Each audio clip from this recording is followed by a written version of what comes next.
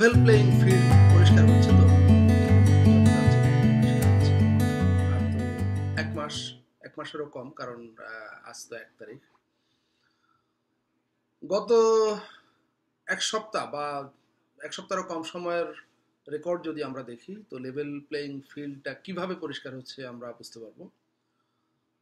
সাবেক উপসচিব, প্রশাসনের সাবেক একজন কর্মকর্তা এবং বিশ্ববিদ্যালয়ের শিক্ষক ডক্টর নেয়ামতুল্লাহ ভূঁইয়া, তাকে তুলে নিয়ে যাওয়া হয়েছে। তুলে নেবার পর যথারীতি অন্য সব তুলে নেবার ঘটনার মতোই দীর্ঘ সময়, মানে প্রায় 48 ঘন্টা তার কোনো খবর নেই। তাকে কারা নিয়ে গেছে, কোথায় নিয়ে গেছে, কোনো হদিস পাওয়া যাচ্ছিল না।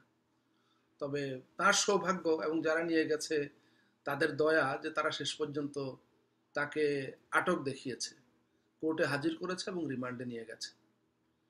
তার একদিন পরের ঘটনা, সুপ্রিম কোর্টের একজন আইনজীবী ব্যারিস্টার জোবায়ের, তাকে তুলে নিয়ে যাওয়া হয়েছে। তার পরের দিনের ঘটনা, কোনো একটা মসজিদের ইমাম সাহেবকে তুলে নিয়ে যাওয়া হয়েছে। আর সর্বশেষ গতকালের ঘটনা, বিএনপির দুজন নেতা মীর শরাফত আলী সপু এবং আরো একজন, তাদের দুজনকে তুলে নিয়ে যাওয়া হয়েছে। কোথায় নিয়ে যাওয়া হয়েছে, কেন নিয়ে যাওয়া হয়েছে, কোনো খবর নেই। এগুলো হলো মোটা দাগে। এছাড়া প্রতিদিনই সারা দেশে গ্রেপ্তার চলছে, নতুন মামলা চলছে, উঠায় তুলে নিয়ে যাওয়া চলছে। মানে যারা আসলে সেভাবে হয়তো হাই প্রোফাইল না, তাদের তুলে নিয়ে যাওয়া বা গ্রেপ্তার করার খবরগুলো গণমাধ্যমে ওইভাবে আসে না, কিংবা গণমাধ্যমে আসলেও খুব ছোট করে আসে, যেটা আমরা খেয়াল করি না। তো এসব ঘটনা ঘটছে। ঠিক পাশাপাশি আজ থেকে 2 দিন আগে ব্রিটিশ পার্লামেন্টে, হাউস অব কমন্সে একটা ব্রিফিং হয়েছে, এটাকে বলে রিসার্চ ব্রিফিং। কোনো দেশ সম্পর্কে পার্লামেন্টকে বা পার্লামেন্ট মেম্বারদেরকে অবহিত করবার জন্য এই ব্রিফিং এর আয়োজন করা হয়। তো এই রিসার্চ ব্রিফিং এ বলা হয়েছে যে বাংলাদেশে একটা ফ্রি ফেয়ার বা অবাধ সুষ্ঠু নির্বাচনের জন্য যে ধরনের পরিবেশ দরকার, বা যেই লেভেল প্লেইং ফিল্ডের কথা বলা হয়, সেই প্রতিবেদনে মন্তব্য করা হয়েছে যে তার ধারে কাছেও বাংলাদেশ নেই, লেভেল প্লেইং ফিল্ডের ধারে কাছেও বাংলাদেশ নেই। কিন্তু তা সত্ত্বেও বিএনপি সহ বিএনপি নেতৃত্বাধীন যে জোট, জাতীয় ঐক্যফ্রন্ট, মানে সরকার বিরোধী যে জোট, তারা কেন ইলেকশনে পার্টিসিপেট করবার ডিসিশন নিয়েছে সে ব্যাপারে ব্রিটিশ পার্লামেন্ট এক ধরনের বিস্ময় প্রকাশ করেছে। মানে তাদের কাছে ব্যাপারটা পুরোপুরি অপ্রত্যাশিত। তারা বলছে যে অপ্রত্যাশিতভাবে এই জোট ইলেকশনে গেছে।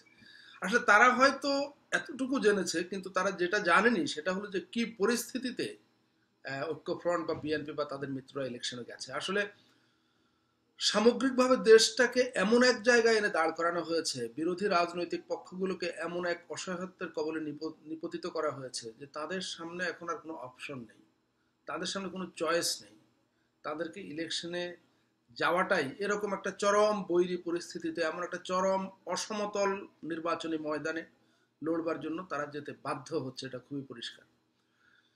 কিন্তু আমার কাছে মনে হয়েছে কি, যে বিএনপি সহ তাদের যে মিত্র দলগুলোর নেতারা, তারা এই পরিস্থিতিটা ঠিক পরিষ্কার করে দেশবাসীর কাছে কিংবা বহির্বিশ্বের কাছে তুলে ধরতে পারছেন। এটা তাদের একটা ব্যর্থতা।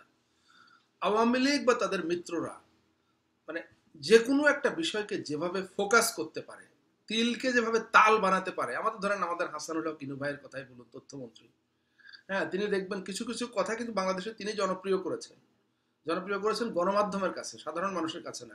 গণমাধ্যমের কল্যাণে গণমাধ্যম তাদেরকে এগুলা ব্র্যান্ডিং করতে সহায়তা করে, তাই তারা করতে পারে। যেমন তেঁতুল হুজুরের কথা মনে আছে, হ্যাঁ, সেই তেঁতুল হুজুর এখন তাদের সঙ্গী, কিন্তু এখন আর ইনু ভাই বলছেন না, এই শব্দটা ইনু ভাইয়ের মুখে এখন শোনা যাবে না। তারপর আগুন সন্ত্রাস, হ্যাঁ, বাংলাদেশে যে ধরনের রাজনৈতিক কর্মসূচি চলাকালে যে সমস্ত সন্ত্রাসী কর্মকাণ্ড হয় বা ফৌজদারি অপরাধ সংঘটিত হয়, এটা কোনো নতুন ঘটনা না।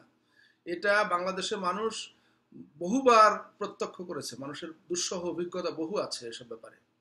কিন্তু 2014 সালের নির্বাচনের আগে পরে, কিংবা 2015 সালের সেই নির্বাচনের 1 বছর পূর্তির প্রাককালে, হ্যাঁ, ডেফিনেটলি সেখানে ভায়োলেন্স ছিল। বিরোধী দলগুলোর বা বিএনপি নেতৃত্বাধীন জোটের বিভিন্ন রাজনৈতিক কর্মসূচিকে ঘিরে বহু ঘটনা ঘটেছে, এবং সেসব কথা নিয়ে বিতর্ক আছে যে ঘটনাগুলো আসলে কোন দিক থেকে কিভাবে কারা ঘটিয়েছে।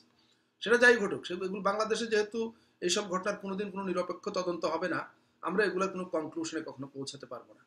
তো আমি যে কথা বলছিলাম, যে এই যে একটা চরম অসমতল অবস্থা এবং চরম বৈষম্যমূলক পরিস্থিতি বিরাজমান এখানে, এই ব্যাপারে মানে বিএনপি বা তাদের যে ঐক্যফ্রন্টের অপর নেতৃবৃন্দ আছেন তারা কেউ খুব পরিষ্কারভাবে ক্লিয়ারলি জনগণের সামনে কিংবা বহির্বিশ্বের সামনে এই জিনিসগুলো তুলে ধরতে পারছেন না।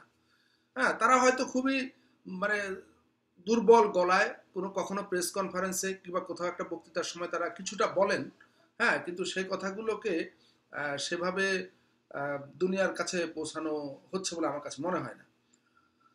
দেখুন, এগুলো আমরা সবাই জানি, আপনারাও জানেন, তারপরও যে বাংলাদেশে অতীতে কোনো কালে গত ৪৭ বছরে এই ধরনের একটা উদ্ভট পরিস্থিতিতে নির্বাচন হয়নি। বাংলাদেশে এখন যে নির্বাচন কমিশনটা আছে KM নুরুল হুদার নেতৃত্বে, এটা বাংলাদেশের ইতিহাসে সবচাইতে দুর্বলতম নির্বাচন কমিশন, সরকারের সবচাইতে অনুগত নির্বাচন কমিশন।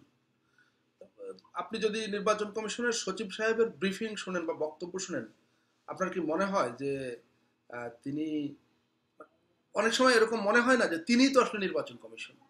তো আমি এর আগে বলেছি একটা আলোচনায় যে নির্বাচন কমিশনের সচিব কিন্তু নির্বাচন কমিশন নিয়োগ করে না, নির্বাচন কমিশনের পছন্দে তার নিয়োগ হয় না। সুতরাং তার পোস্টিং, তার এখানে থাকা না থাকার ব্যাপারে নির্বাচন কমিশনের কোনো সিদ্ধান্ত নাই।